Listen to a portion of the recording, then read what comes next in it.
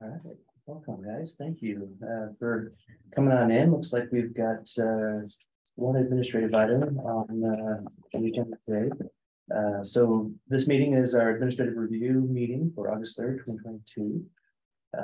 We've got two things on the agenda. The one is looks like Smith Estates Subdivision, and then before that, the first one is minutes. But June, I'm going to table taking action on the minutes because I wasn't here in the last meeting. So I'll defer that. Is there anybody waiting for approval of minutes that you're aware of? Okay. So I'm going to table that until next meeting and let Rick take care of that. So we'll go straight into administrative item. Number one, this is UVS 070922. Consideration and action on a request for approval of Smith Estates Subdivision consisting of one residential lot. Looks like you guys are going big. One lot.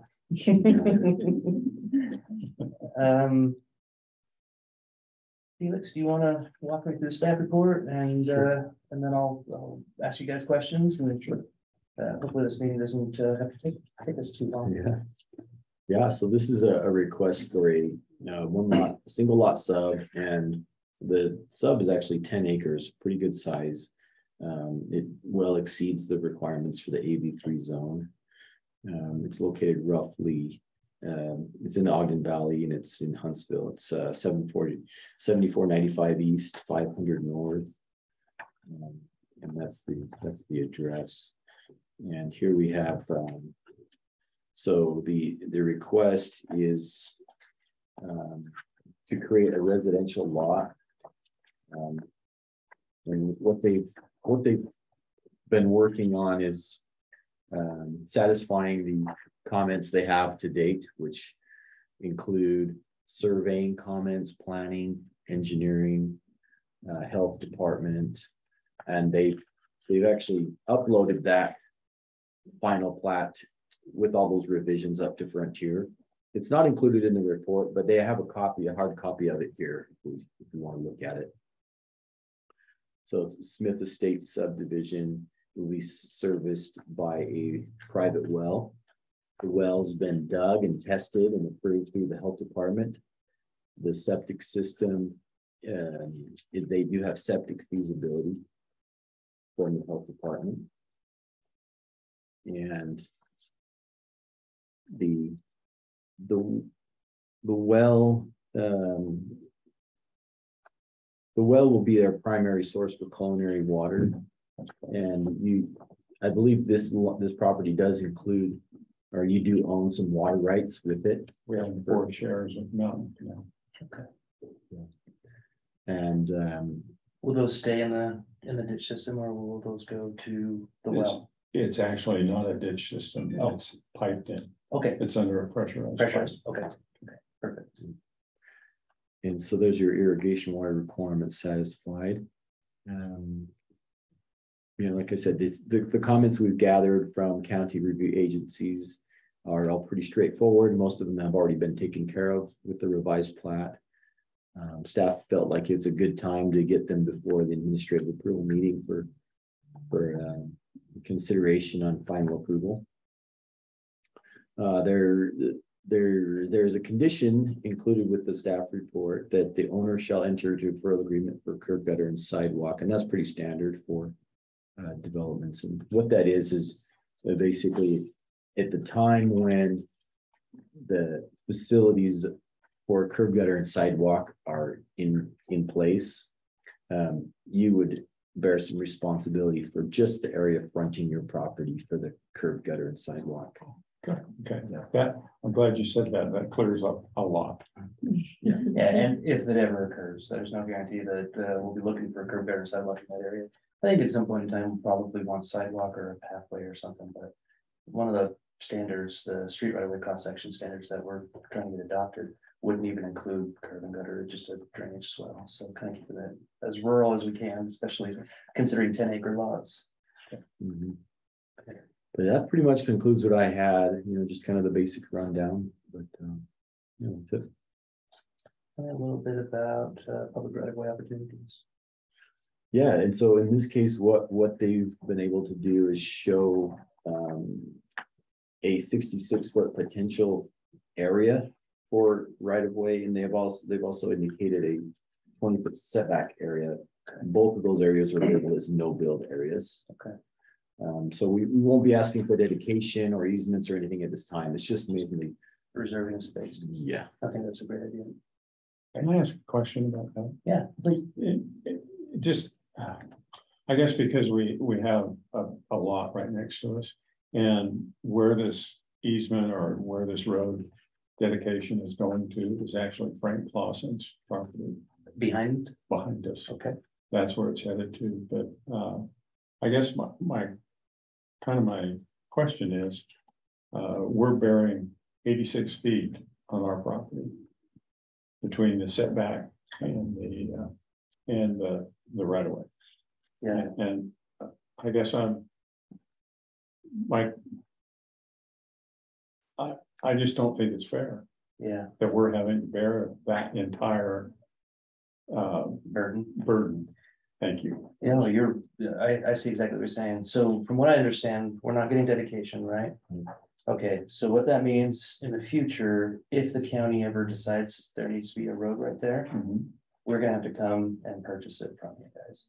And when we come to purchase it from you guys, we're probably not gonna wanna buy all of it. We'll probably wanna straddle the property line, just because that fairness factor is there. You guys aren't giving up any rights right now. All we're doing on the plat, or all you're doing on the plat at our request, is showing space for where a road could potentially go. The road won't come to fruition until you guys decide to develop your land further. Okay. I guess that brings up the question. So we can't build on that. If I wanted to put a hay barn over in that corner, I can't do it. Right. We could. Now there are some options. We can certainly talk through some of the different options. The deferral agreement for curb gutter and sidewalk, we could certainly extend that to the potential demolition of buildings if a road is ever needed to go through that area. But the challenge is you spend the money on an accessory building, and then you spend the money to tear the accessory building down for the purpose of a public roadway. What we're trying to do is just reserve a spot for 50 years, 100 years down the road. You guys may decide to develop and divide out for kids or whatever, or sell and someone will divide out for kids. And we just want to make sure there's road rights of way that have been reserved. Okay. Oftentimes, we actually ask for dedication of it so that we own that stretch, that strip of land. We're not asking for that. My understanding is in this situation, we're not asking for that because you're doing a 10-acre lot. You've got the ability to put 2 more houses and 2 more lots on there. Okay. And at that time, that's when we come to you and say, you need to develop your frontage for these extra lots, which the burden to build that road will be on your shoulders there. Okay. The other thing that we do is we try and address the road width with the people who are asking for a development opportunity today. So when the neighbors or the guys behind decide to come in for development, if they came in first, we would have asked it of them. At the end of the day, if we ask it of you and then we go ask it of them, we've got double what we need, right? And at that point, we would come back and amend or adjust your plat and adjust there so that both sides are fairly proportionate.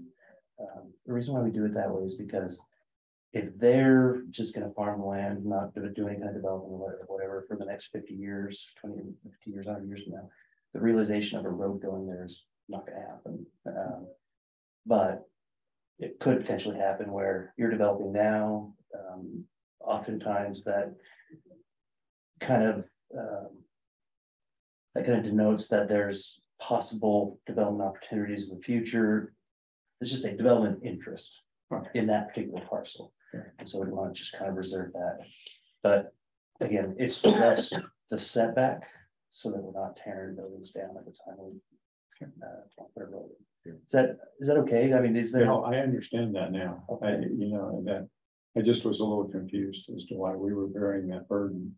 Yeah. And because, well, the lot next to us is very skinny. It's very narrow. Will you pull take a look at it? the plat map up? Okay, let's see. Is it less than 150 feet? That I don't know. What side of the lot are we It's a looking at? west. On the west side? West side.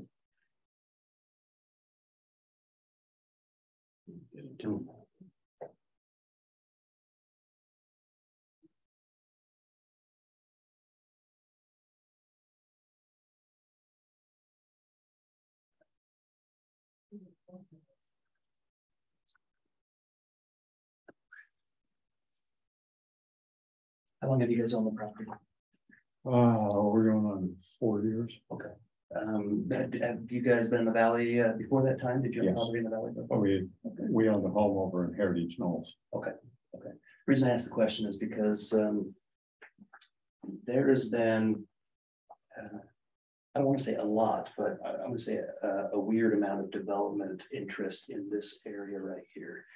And where it's 3 acre minimum, I mean, that's why I can't say it's a lot of development interest because there's not a ton that you could do out there. Yeah. But we know people who live, there are some people who live on Stoker Lane who are adamant that Stoker Lane is not a public right of way. However, we've got several different 1, 2, 3 acre, or sorry, 1, 2 or 3 lot subdivisions all the way down Stoker that have dedicated their portion for a public right of way. Okay. We've had conversations with, actually, these guys are going to develop here. I think they're doing 8 or 10 lots. We've had conversations with landowners here, I believe here and here about the possibility of putting some lots in. And you guys are here? No, we're right there. Okay. See that lot right next to us is, you can see how narrow that is. Mhm. Felix, we can pull up the plat for that one. Just wanna make sure. Sure.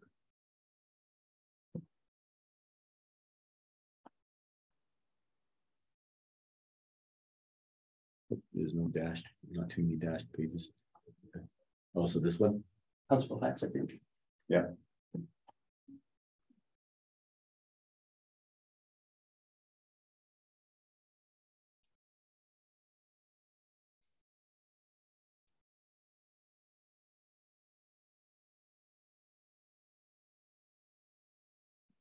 Had to open up my PDF viewer and I might have to go to a new share to see.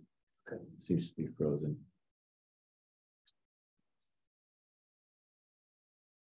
Sometimes if you only share there it is. If you only share a program, we'll only share that. Okay, so there's divided 3 ways, 150. Okay, so this is actually probably a prime example.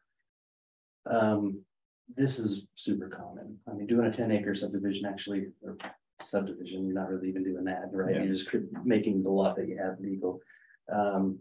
We most oftentimes see 150 feet a piece. And so we would anticipate seeing that at some point in the future down the road, as long as the zoning stays the same. Okay. And if we do that, we see these guys develop, and then, we know these guys are talking, these guys are talking, those guys already have, these guys already have. At some point in time, everything kind of gets jumbled, and then there isn't roads that actually connect neighborhoods together. Okay. So that's really the overall idea. And you guys bear that burden now because we didn't ask these guys at the time. And that's the unfortunate part. Back in 1993, nobody thought anything would be happening other than 3 lot subdivisions, everywhere. And the pressure is on now the development industry are going. So we're kind of changing our MO, I guess. Yeah, our outlook on what's going to be needed for the future.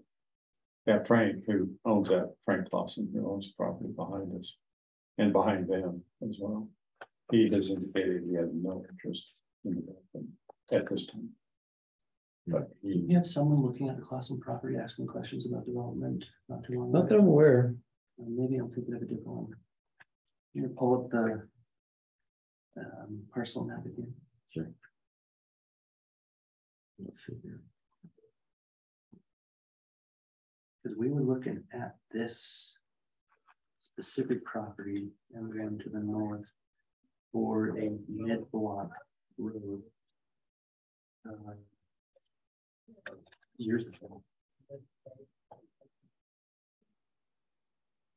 Is this Clausen?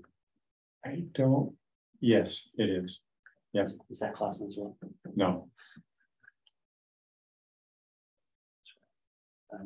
It's just costing them. He owns right where that. If I understand it right, he owns all of that. Okay. And this, Okay. Okay. So he's got an opportunity to continue farming that. So it's got quite a bit of contiguous Yeah. parcels there. and that's what he's doing. Right now. That's good. So most of the time when somebody says, I have no interest in developing, I say, well, how old are you? And what do your kids think about that? Yes. I understand. Unfortunately. Understood. But there are some who are actually permanently preserving their land in conservation easements. So even if after they die or retire or whatever they decide to do, if their kids go to pick up the property or anybody else does, they can't develop it. It just stays as a conservation easement, which the Cardinals, Cardinals. I think they have one, or they're talking about one. Who else is up there? Jensen. Jensen's, thank you. Yeah. I've talked with Marlon quite a bit about that. We've done some density calculations of this area and how many homes could fit. And now we have to go back in and redo them now that we've got several conservation easements, including the monastery, even further out. To say how many homes, how much density have we actually wiped out with those? It's not a small feat. No. Okay. Okay, I appreciate that. No problem. Thanks. And happy to push pause or, continue the dialogue if you want to. That's fine, let's continue. Okay. I just wanted to clear that up. That was just really, when I saw it, particularly when I saw that, whoa. It is 86 feet. Yeah, I could certainly see that. Now, use of the property, farming of the property, all that, fine, fences, all that would be Yeah.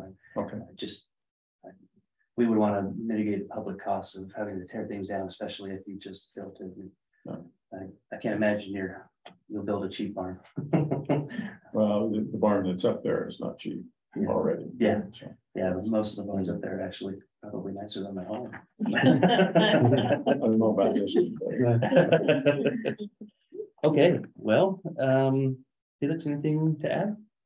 No, I think that covers it. Okay. Well, then, I'm gonna go ahead and approve this. So let's see, we are going to approve file UBS 070922 today, which is a one lot subdivision called the Smith Estates Subdivision. Did we look at the name Smith Estates? Did surveying look at that and say That that? seems like it would be a common name, and it is. I've seen Smith on a few of them. I just don't know if I've seen Smith So Estates. that's a good point. I'll have to check that. Okay, so we'll approve the subdivision regardless of what the name turns out to be. Okay, Before the final plat gets filed, we'll just need to make sure we check with the surveyor's office and make sure they're okay with the name. We try not to confuse things by naming them the same thing.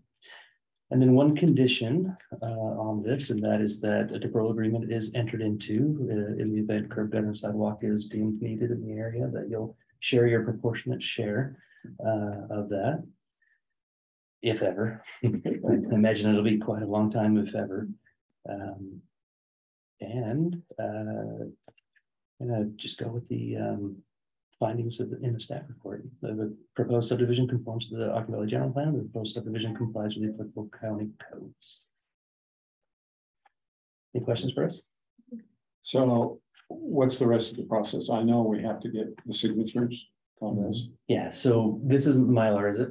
No, Okay, so who's your surveyor? this is what is this? Andy Hubbard. Andy Hubbard. So you'll have Andy print a Mylar. Well, first we'll check on the name, so we don't have to print Mylars twice. It's kind of expensive to print. And we'll have Andy print a Mylar sheet that is pretty much the same thing. At that point, you guys will sign and notarize it where it indicates for owner signature and notarization. Andy will wet stamp it and sign it, and then you'll bring it into us. Do we need the signatures of all those at the bottom? We gather those, right, Felix? Rob, yes, we would gather those. All of them? Okay, So the ones that apply are, health, planning, attorney, surveyor. And the county commission, we don't need the county commission. But everyone else, they apply. But I'll make sure we got all those signature blocks on it. which this looks like it does. Actually, it looks like it needs help on it. I think health. think I saw it. It's over on that other side. Oh, yeah, there it is. Yeah, so we got all the blocks for everybody. We just, Is there a Blackbird County Commission on there? yes, It'd be nice if Felix, you reached out to Andy and asked him to pull it off, just so we don't see unsigned blocks and then somebody goes down the rabbit hole to find out why. okay, Okay, sure. so add that as a condition in the minutes. Okay. To just making sure that only the people who need to sign have signature blocks. Okay. Is there a well on the property right now? Yes, Okay, and it's been there for probably 2.5 years. okay, It's been there a while. okay. Approved by the health department and everything. Okay. So we don't even have to ask that question. Okay. Well, good. Yeah, so as soon as that Mylar's been adjusted, name change, taking signature blocks of those who aren't needed off. Andy will print it out. You guys will sign it, get it notarized, bring it in. Felix will go get other signatures. And then Felix will call you as soon as he's ready to record. And then you guys will come down, meet with Felix, and then go up to the recorder's office. What's the recording fee? 30? They actually upped it. It's now 55. 55 plus the deferral agreement. Do they charge for that or is that ours? That's ours. Okay. Yeah, we would cover that. So you'll bring in $55, get it recorded, together with any kind of covenants that go with it, including the deferral agreement. Okay. Okay. So I can't imagine it'd be too much longer. What do you think? Pretty quick here. It's being that they've pretty much got a finished product here. It should be really probably maybe next week even.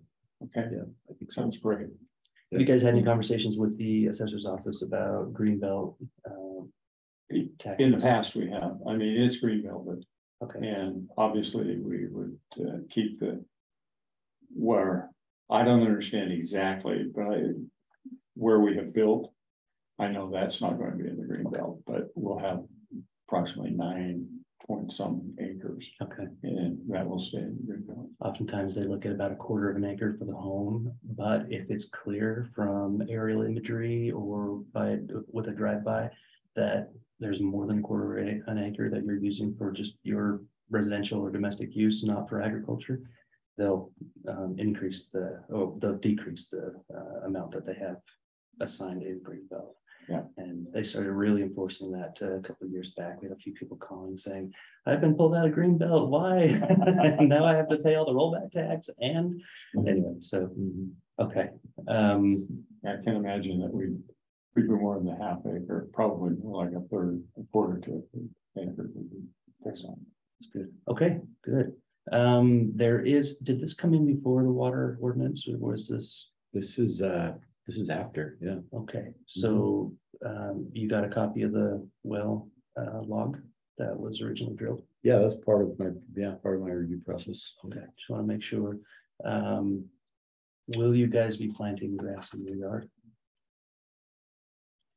Okay, so just to make sure you guys are clear, and this really isn't our jurisdiction, we just try and help Weaver Basin out. Weaver Basin, if you purchased 1 acre-foot for your well for culinary uses, from the basin, that includes 8,000 square feet of turf grass, and that's it. Okay. And so if you want anything more than 8,000 square feet down. Well, they do have those irrigation chairs too. Yeah, that's right. That's right. So if you're sprinkling outside and all that with your irrigation chairs, we'll let the irrigation company figure out how much water you're using and your responsibility for it.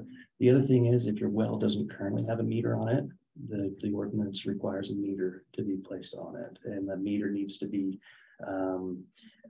something that's essentially approved by Weaver Basin.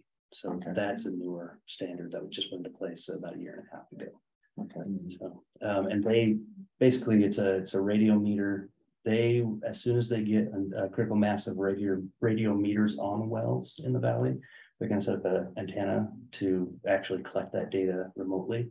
And that way they can verify on an annual basis how much water has been used. And, so water's a sticky situation. It is. I know, and our president of our canal company just called me this morning.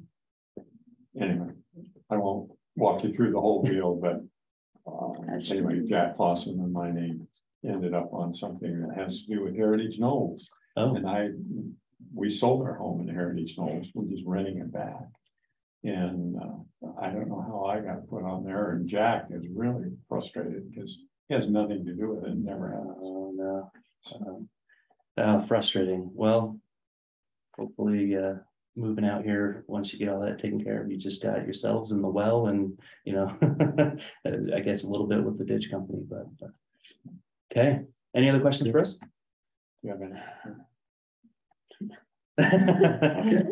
Deep sigh of relief. When do you guys want to pull a building permit? As soon as we can. Okay, so let's get this recorded just as quick as we can. As soon as it's recorded, you can file your building permit. Okay. Now, does our contractor normally do that? Because that's what he said. So it's up to you guys on how you do it. Most of the time, we'll see contractors file on behalf of an owner. Okay. The building permit.